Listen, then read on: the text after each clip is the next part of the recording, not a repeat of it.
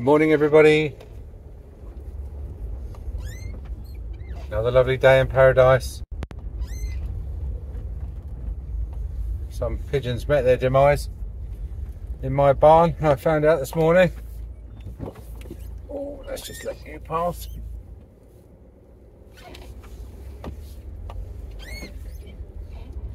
So I've got a pile of feathers to sweep up. Not much left of the pigeon. Mind you, if you live in the country, you'll know there's no shortage of pigeons. So I'm not overly concerned. Oh, listen to that, it's squeaky.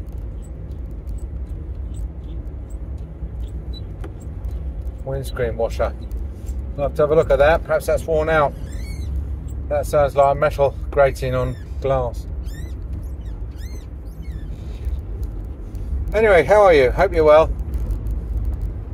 I'm a year older now. Boo-hoo. Farmers are out in the fields, planting the crops. Sounding a bit like Neil out of the young ones. Anyway, I've got nothing to talk to you about today. Nothing. Absolutely nothing. Seriously, nothing. Nothing. Nada. Nilch. Niet. Oh, niet is no, isn't it?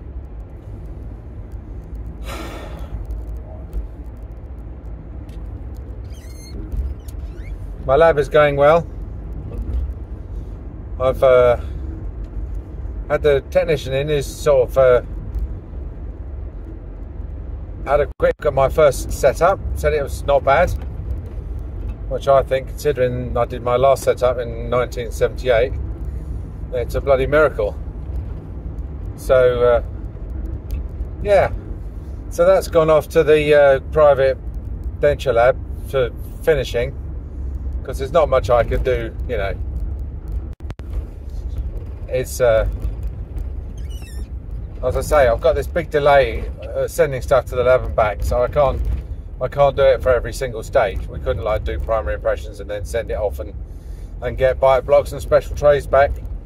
So we're having to cast the models up and do special trays and bite blocks in surgery, which is, you know, as I say, that's the basic stuff, isn't it? It's probably the stuff that might even be subcontracted to a beginner in a lab anyway. Oh, I don't know, what are they doing here? I don't even know what they're doing here.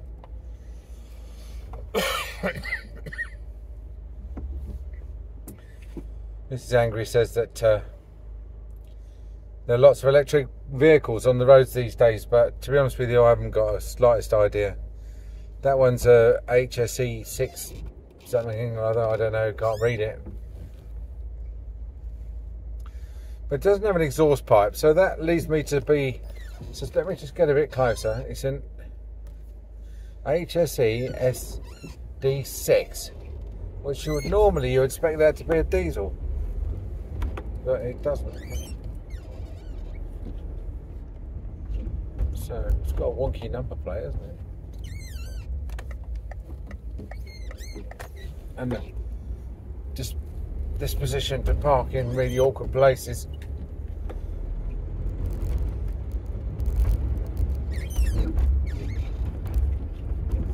Yeah, so Archbishop of Canterbury, who was going on about the moral rights of illegal immigrants the other day, has just been prosecuted for driving at 26 and a 20-mile-an-hour limit. Which, you know, I mean, if he'd been driving up to 25, apparently he would have been let off, but he's been stuck on for doing 26. So there's your moral authority there. You know, obey the law, not do as I say, not do as I do.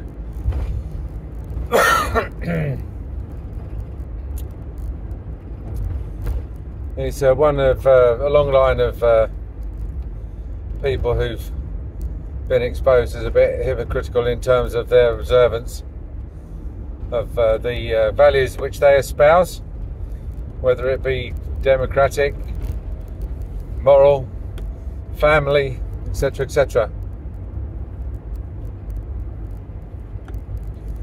Must cut the grass. May is all about cutting the grass. That's all it is, cutting the grass. Perhaps I'll do it this afternoon. Trouble is, I do it on a tractor, and if I try and do it too fast, the tractor can do it, but I get backache from all the bouncing up and down. So perhaps I'm going to have to do it a bit more slowly.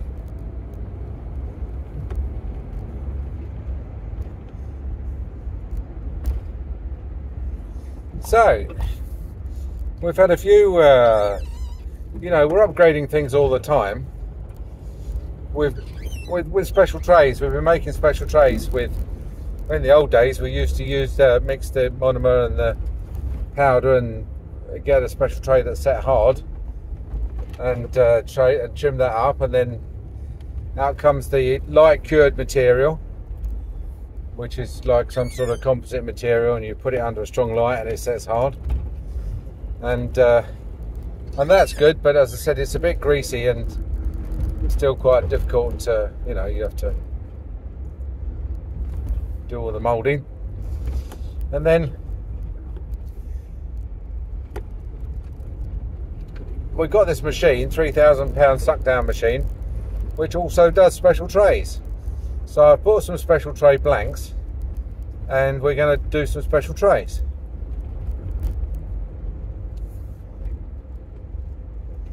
And then you need to trim them up, and so you need a thing called a tri-cutter, which is a sort of a straight handpiece bar that's just a triangle in cross section, and it will cut through the trays without making too much mess. And then obviously you need to polish them up, so you need a thing which is like a circular, tiny little circular piece of sandpaper which fits in the drill, and so you can sand the edges. But I'm figuring if we can get that going, then we'll be able to make special trays very quickly, you know, almost as fast as you can cast the plaster up. Timings are, from impression to plaster cast is about 30 minutes. And you have to time that because it's tempting to take it off earlier than that. And the reason why you shouldn't take it off any earlier than that is because there's a sweet spot. The plaster hardens up, so the hardness of the plaster goes up like this.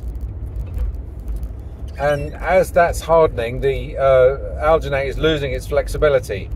So the flexibility of the plaster goes down like that.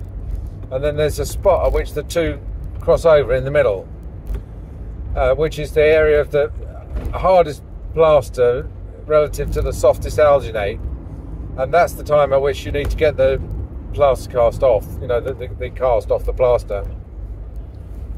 And that's why you can't, for example, cast something up ready and leave it overnight, because what'll happen in the morning, you'll come in and the alginate will be rock hard. I mean, the plaster will be rock hard, but the alginate will be rock hard as well, so almost certainly you'll damage the cast. The bloke behind me is following very close. Like literally there's about 6 feet between me and him. I dare say it's a young driver. So it's lucky he's not driving in America, because in America they just slam the brakes on and he'd go straight into the back of the car. Trouble is, if I did that, that will cause anything more than about £20 worth of damage to this car. It'd be a write-off.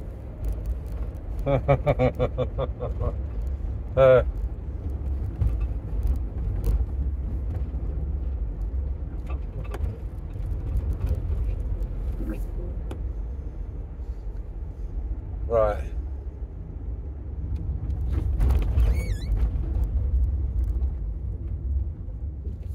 There we go. Oh. Let's not let the clutch up before we've got the car in gear.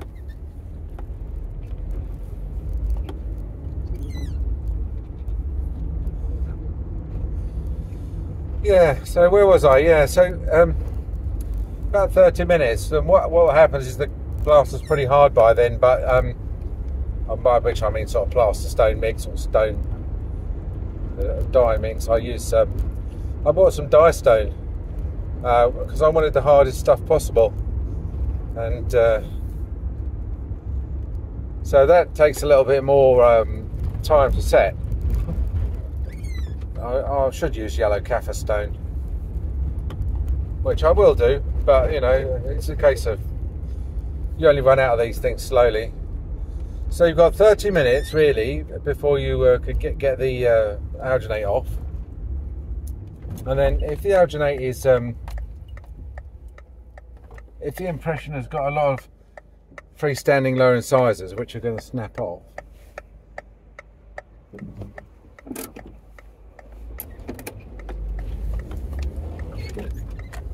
then what I do, that's left him in the dust. What I do is cut the tray off. And the way that you cut the tray off is you make like a square cut. So supposing the tray's horseshoe shape, isn't it? And in the middle of the horseshoe you make a square. Here, look, I'll show you, look. Don't know if you can see out the back there. He's the car with the lights on, and he's coming after me. Someone else has got in his way, so that's all right. Oh dear me, trials and tribulations of just driving to work. I said to Mrs. Angry this morning, these drivers on this driver nutcase, they're all young people trying to assert their right to pass on their genes by proving that they're competitive, you know, that they're trying to climb to the top of the pile. They're trying to get a competitive advantage over everybody all the time, which is fine, you know. I mean, when you've got to my age and you've achieved what I have, that competitive image has been satiated. You've done it, you know. You've had children. Your children have had children. You're financially secure. You don't need to you know, for you to have something doesn't involve you thinking you've got to take it off of someone else. So, but you know, not the younger generation. See, there's another one of them there, off he goes. Thinking that getting somewhere 1% faster will you know, early bird and all that. I suppose Darwin would teach us that being 1% earlier than everyone else does give you a competitive advantage. So I can't blame them really, but I just don't want to get involved in that. I'm not running that race anymore. Do you know what I mean?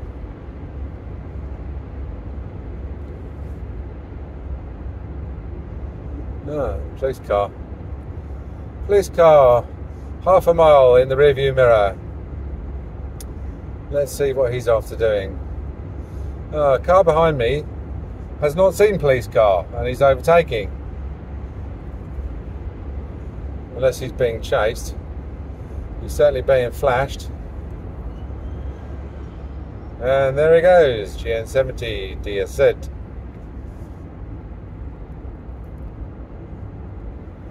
This is my Honda VFR training. So you don't ride a Honda VFR without being able to spot a police car half a mile behind you. Oh dear. I got stopped by the police once for speeding on the Honda. I was going into London and I was pushing it a bit. And I saw this police car coming up behind me. Now I think I was doing, I don't know, I must have been doing 100, and to catch up with me he must have been doing 120, and I saw him from miles away, and by the time he caught me, I was right down in the traffic, you know, doing 55 or whatever, and so they pulled me over, and you know, and they did this, and I just read Desmond Morris's Man Watching, which is all about how we're really monkeys, and we use all the monkey signals. And so I not really had a very good idea of how to de-escalate a situation like that. And Morris always said that you can't be aggressive to a baby if a baby is so defenseless. You know, it's all very well saying yes, you can attack someone whose defences are weaker than yours, but when they are so weak as to be completely defenceless, it's very difficult to use aggression against someone who's completely defenceless. And so, in that respect, your weakness is your defence. You know, the weaker you are, the stronger you are. In other words, and the way you do that is that you give all the monkey signs about the monkey signs of deference. You know, looking at the floor, you know, rubbing your ears, and, you know, your hair and stuff like that, and showing all these monkey deference signs. And so I did that. I took my helmet off. I met them halfway between the bike and the police car, neutral territory. Said I was really sorry, and you know, I might have just gone over the speed limit a little bit, but it's a new bike and I've never done it before, and I was just carried away by the, you know, fact that I had a bit of clear road, and I won't do it again. And they were like, well, you know, well, don't let us see you doing it again round here, sort of thing. And they just let me go. Which, I mean, with hindsight, I think I put down to the fact that they didn't really have a decent recording of me speeding. I think they saw me go fast, and then they flit off after me. But they weren't really behind me recording my speed when I was going fast. And so as a result, I don't think they really had anything anyway. So I think that's probably more likely why they just gave me a warning. But anyway, that's the only time I've ever got stopped for speeding on a bike. But as I say, I saw them half a mile away, and they didn't even have lights on. Hello, here comes something else. Ambulance. So the reason why I knew it was a police car was because it was during the day and they were driving along with the headlights on. I mean, in those days it was quite unusual for cars to drive along with the headlights on. Your basic Volvo was your only car that had headlights on in those days. Nowadays everybody's got their headlights on all the time.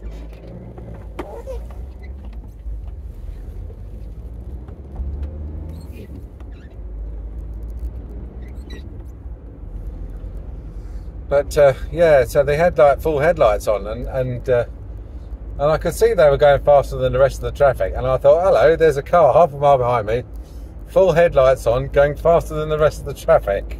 I wonder if by any chance that could be a police vehicle. And sure enough it was. But you know, close but no cigar. That's my only comment on that. So, oh dear. Yeah, so in the middle of this horseshoe you cut out a square. Yeah, so basically you're cutting inside the incisors and then down the two sides of the pallet. And if you do it with a disc and you do it like carefully, you should be able to tell when you're just through the tray, and you should still by then be in the alginate and not really scoring great grooves in the mould, in the cast. So then you pull that square out, and then that really then gives you enough leverage to sort of lever the two halves of the tray apart and crack it all off. And then obviously you then have to get the alginate off without cracking the teeth off. And that's really done with some sort of Mitchell's trimmer or whatever, just doing it a bit at a time. You know, you just have to be careful. It's nice to look at a cast where the teeth have not been knocked off. The prevailing way of doing it in labs is literally just to pull it off, pull the teeth off, get the teeth out of the mould, get your super glue out, stick it back on. That's how it's all done. But it's nice when you can do it without doing that. That's the difference between like your master, your Grand Master, and your International Master. So, here we go. Let's go through. Keep the slot waiting. That's it. Thank you. They made that one-way valve, that bit of road. It lets cars this way and not that way.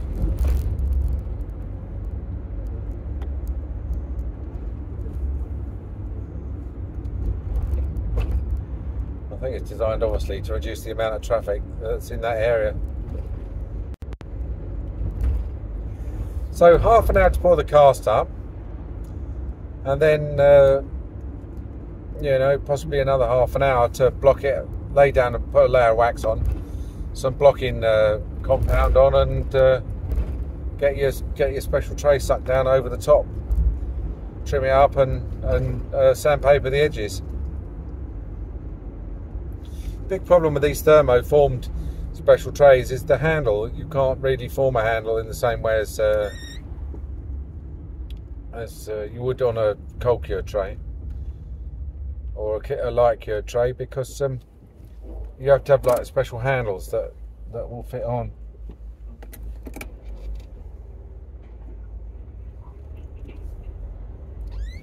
Excavator there, flattening the ground, doing the same work as two men on a rake at enormous cost.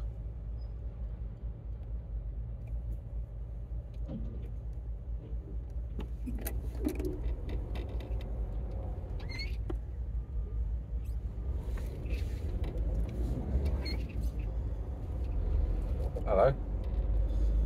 It's a bit saucy, that number plate.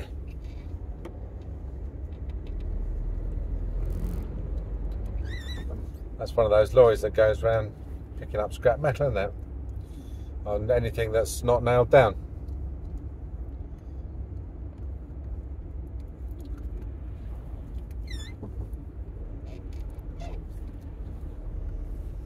Yeah, so the teeth we get from Shotlander, Enigma Life, they're about £20–30 for posteriors and a bit more for the anteriors. Our technician's given us a ton of teeth that he hasn't used, but they're mostly upper eights. So to be honest with you, they're not really much use. We'll probably, I don't know. Yeah.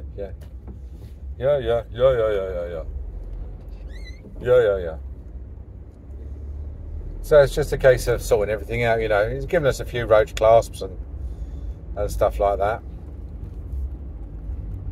I don't personally, I mean, you know, we've always had the roach clasp added on at the trying stage. But I'm coming round to the idea that it might not be a bad idea just to put them on before you process the teeth, you know. I don't see the advantage of trying in a denture with roach clasps on, or whatever clasps on.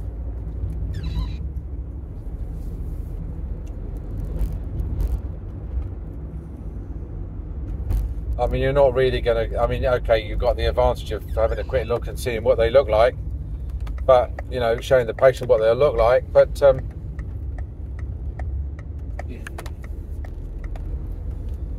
they don't really contribute much to the retention in a wax try-in, and not, you know, you haven't really got much retention in a wax try-in anyway.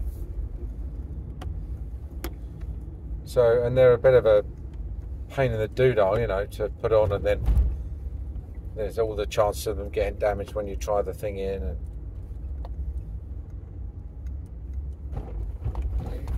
so I might ask for wax for the roach clasp be added on post trying, and then at the end of the day, you know, you could just take them off. I mean, really, what are you looking at? Probably, I don't know, tenner, I don't know, for a roach clasp. If it works, great. If it doesn't, then you just snip it off, you know.